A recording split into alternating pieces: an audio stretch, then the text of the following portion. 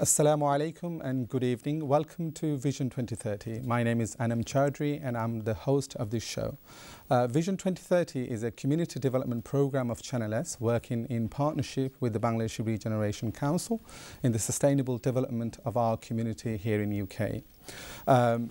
So that the purpose of the show really is that we work with the communities and with distinguished community members so that we can share some of the successes that we have within our communities, but also work with our community to identify some of the solutions to some of the challenges that we have facing in this within our community. For example, 28% of the Bangladeshi population live in some of the most deprived areas. 51% of the Bangladeshi households are living in low-income families, and also Bangladeshis are 3 times more likely to be unemployed in comparison to the white population. And there are many other statistics that really gives us a poor image of our community. So this program is working with you, the community at home, to look at how we can solve some of the issues that we have within our communities.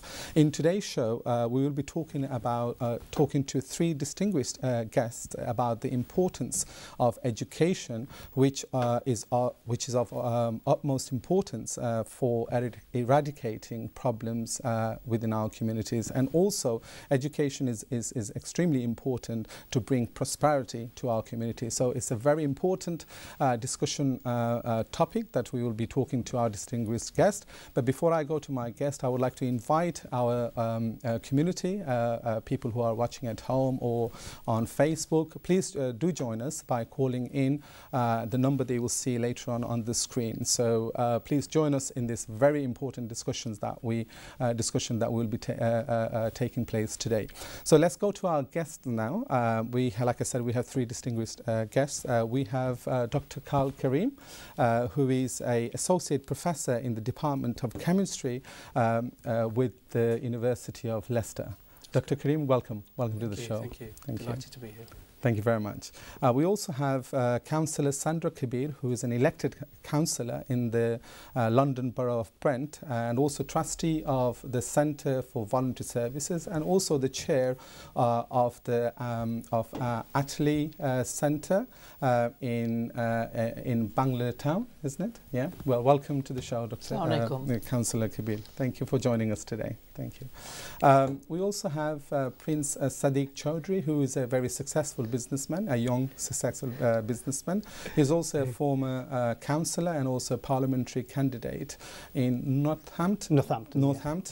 But he's also undertaking a Masters of Law. So there's a lot we can hear from Mr. Chowdhury there. So our distinguished guest, thank you very much for coming in from all the way from your places. So we really appreciate you joining us here today.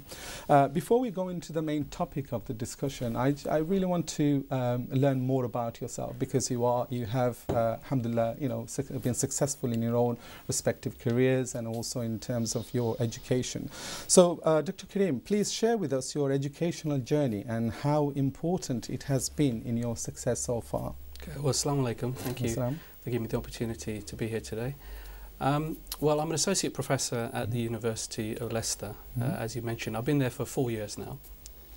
My role at the moment is research and teaching, so I actually work in an area of nanotechnology, so I do a lot of applied research, and I have a lot of passion for teaching as well. So I do undergraduate teaching, postgraduates, that's masters and PhD, but I'm also responsible for careers in terms of employability, so I'm the careers tutor of the department, and also for academic integrity in terms of plagiarism.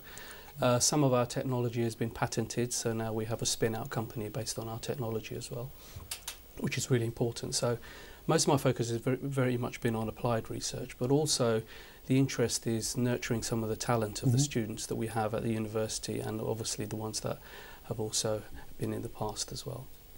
I did my PhD at University of Essex in Colchester. I did my degree there.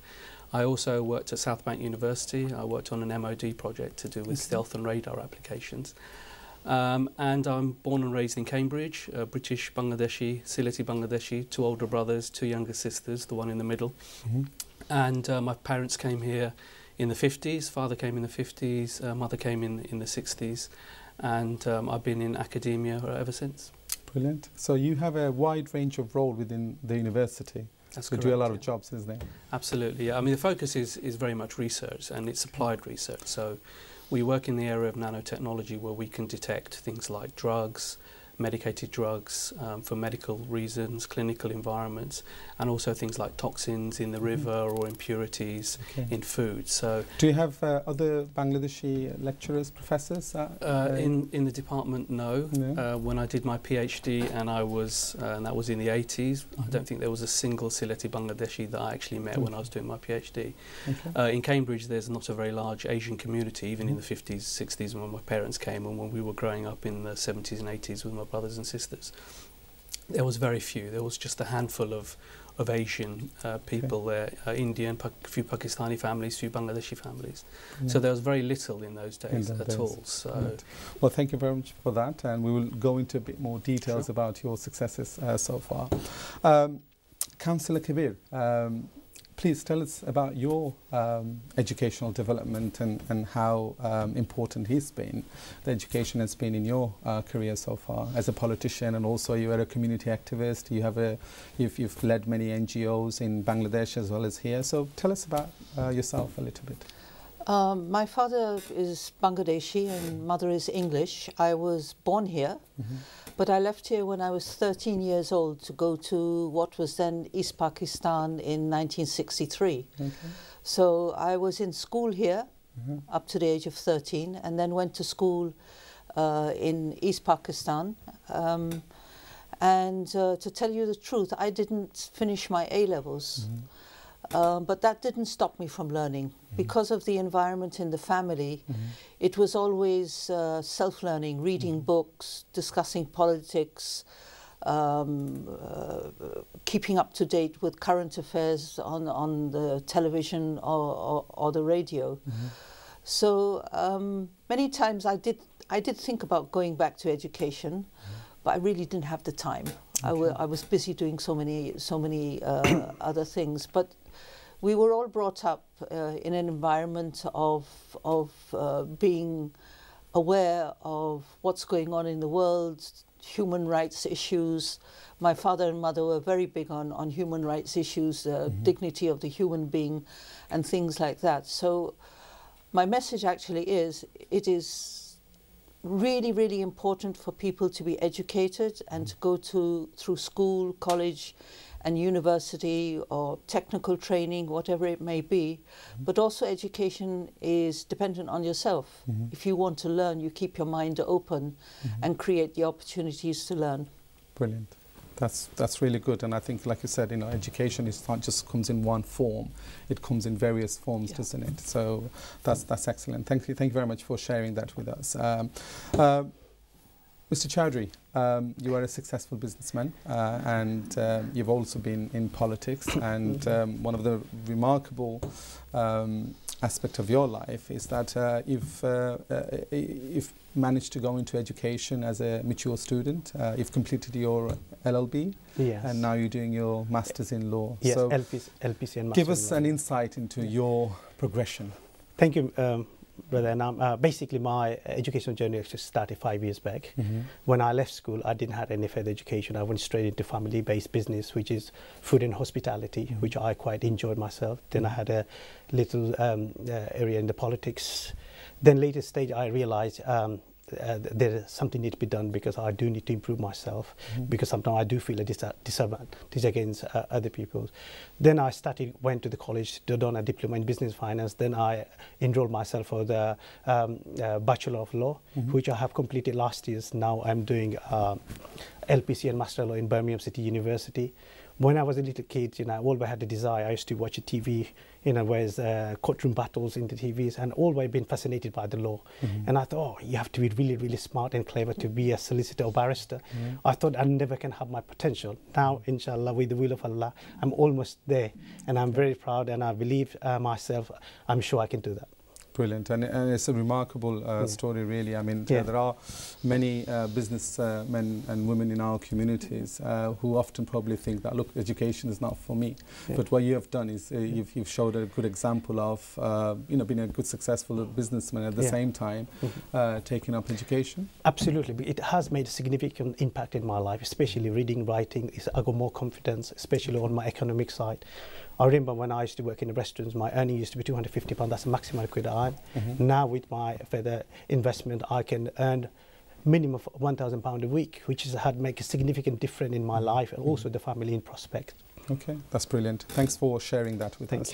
Now, I want to go into a bit more details in terms of the challenges and also the support network to achieve the goals, the educational excellence that you have for your career. So, Dr. Kareem, has there been any, in terms of when in accessing education, were there any challenges or barriers for yourself?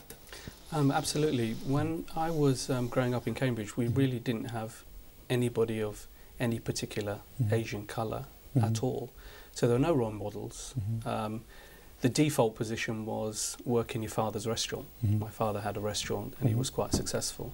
But he didn't want that for us. He actively discouraged us from going into the restaurant business. That would have been the easy way to just go into the restaurant business, like a lot of relatives and other family members did. And he instilled that in all of us, that we needed to work hard and study. But it was a difficult and challenging time, being Bangladeshi, being a Muslim, being brought up in a sort of a non-Muslim country, even though we're British as you possibly can be. But it was quite difficult and challenging. I think the two aspects that were really important in order for us to go on that educational journey was the family to start off with. So my mother and my father were exceptionally supportive.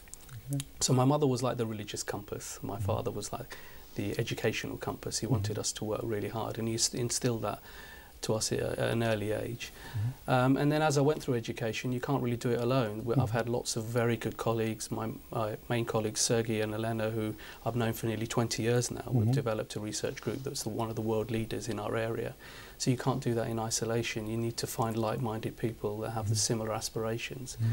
And so you need colleagues, but you also need your family. I think without either of them, you're not going to be as successful as you want to be. So there has to be some sort of support network or mechanism there for, you found that to be useful? Yes, I mean, if we were having some issues or some problems, you'd go to your uncles and aunties and they would just reinforce what your parents were saying anyway, which is to study and be educated.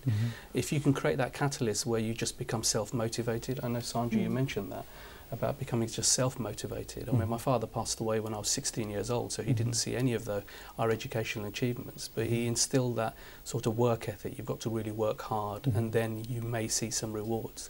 And he saw that as an investment, not to go into the restaurant business and earn money very quickly, which you could do, and a lot of our family members did, but the long-term investment of having a job where maybe your evenings are free, your weekends are free. So if you have children, you'll be able to see them. We hardly ever saw him when we were growing up, because he was there in the restaurant most of the time. And I think he wanted something different for us. Okay. And alhamdulillah, it resulted in you being a very successful academic person, a teacher at universities and stuff like that. So it's really good, and I think I'm sure your parents, your father will be proud of you today for your achievements. So we'll talk a bit more about support network you mentioned here earlier, but I want to ask Prince, obviously as I said, you were a good example of going into education at a later stage. So what challenges did you face even when you entered education? The main challenge, actually, I would say, is the cultural change, because my age, and also it's sort of like new technologies which I have to be more familiar. Everything is like internet spaces, and in my time we wasn't that knowledgeable about the ITs. And most is that sitting in a class with half a age of the children, which I used to feel really embarrassed with. That was something that I never dreamed about it. But it was a challenge. I thought I can't give up. I have to be positive all the time. And then later stage, especially in the first year, I had a lot of difficulty with English, especially because the law is a legal jargon, it's totally different than what we speak every day. Then I have to go through the dictionary to understand some of the words, especially on the books. journals and articles was written by the academics people, was very specialized, using some of the long and difficult words, you know, and I couldn't understand at all, you know. I mean, I said, oh my God, am I struggling myself, you know, to understand what is the concept and how I should apply those cases to my assignments. So slowly, I managed to improve my English, which I did manage to understand about 40%. In the second year, I went into 60%, and the third year, I got about 70%, which is a significant improvement myself. And alhamdulillah, I managed to get 2.1 upper division, which is to get a first class, you got to have 8 overall modules of 8. I got 6 A's and 2 B's, which is just a whisker away to get a first class pass. Okay. So there were some notable challenges. Yes, it is. But you managed to overcome them. Absolutely. So what did you do to overcome those challenges? The secret of my success, actually, I'll just share you today, is mainly because I took myself as a challenge, because I went to sport.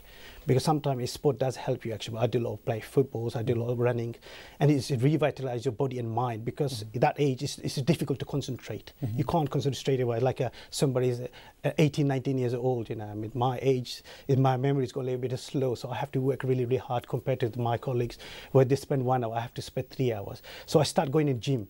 I managed to lose my weight, which was really good, you know. It made me more focused, more light, and make me more sharps in my education. And also I managed to change my diet, actually. I used to eat a lot of chickens, meats. Then I started going in sort of like boiled vegetables, which does help, actually, because once you go more lighter, your health is much better and you can focus more in your education. So you feel more confident. Yeah, and then another secret I tell you today, actually, I used to go early bed. So I used to go early bed and wake up very early, especially in the morning, do my Fajr namaz. And what I find the beauty of this, especially in the morning, your mind is fresh, you know what I mean? After you've done your prayer, have a cup of tea. And if you do 1 hour study, that will actually replace your 3 hour studies. A lot of things which I used to read, used to memorize, especially in the law. You can understand, you have to know a lot of cases. You could understand how you apply those cases. And it's very important for me to understand those concepts, then I can apply those in a proper way.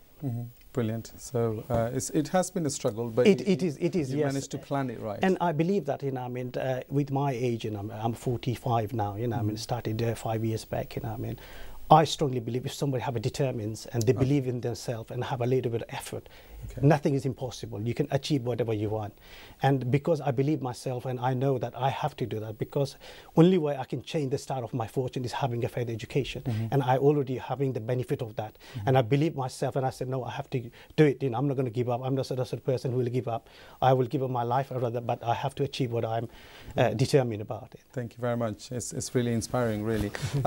Coming to Councillor Kabir, you've said earlier that your education and learning was mainly around through family learning, working with the families. So tell us about that experience. And I mean, were there any particular challenges in regards to not just education, but your political career as well? Did you face many challenges? With regard to my own formal education, I think the barrier was myself. Okay. I was too busy doing other things. I got married very early, and it wasn't an arranged marriage or a forced marriage. I wanted to get married early, and I got married early. Then I had my first child when I was 20. So I was busy, got married, had my first child, then had my second child. And I used to play with the idea, shall I go back to education or not? But I really couldn't motivate myself. So there wasn't a barrier in terms of the family that I had married into didn't want me to study or anything like that. It was just me. And then I got involved in community work. And once I got involved in community work, that was my life. I wanted to change the world, and I still want to change the world. Brilliant. And in particular, I was very impassioned about changing the status of women.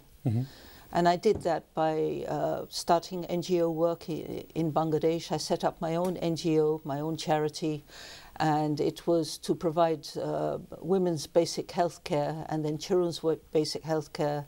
Then we started women's adult literacy, then we started women's legal aid, and it went on and on and on. So I've never really had the time or the self-motivation for education, but it didn't stop me from learning, let me say that. Certainly. It has definitely not stopped me from learning, because the people that you mix with, if you want to learn, you will learn. I've been speaking to you three gentlemen this evening, and I've learned a lot. You have to keep your mind open to learn, and also to, I think what's really important is to have that discipline of having a discerning debate with other people. Not just keeping quiet, not just accepting things, but having that debate in a respectful way. So my father was a chartered accountant, so obviously he wouldn't have been against my education. Of course. My brother and sister are graduates. My sister's an outstanding student. My children are educated. So it was just me as the individual within the family who decided, no, I've got other things to do in my life. Before we go to a break, but I just want to ask you one sentence. Who's been your inspiration in your life? My mother. Your mother? Yeah, simple as that. Sandra? I think it was a friend I made in Washington, D.C. She was like a mother and a sister for me, and she continues to be my inspiration, although she's no longer with us. Okay.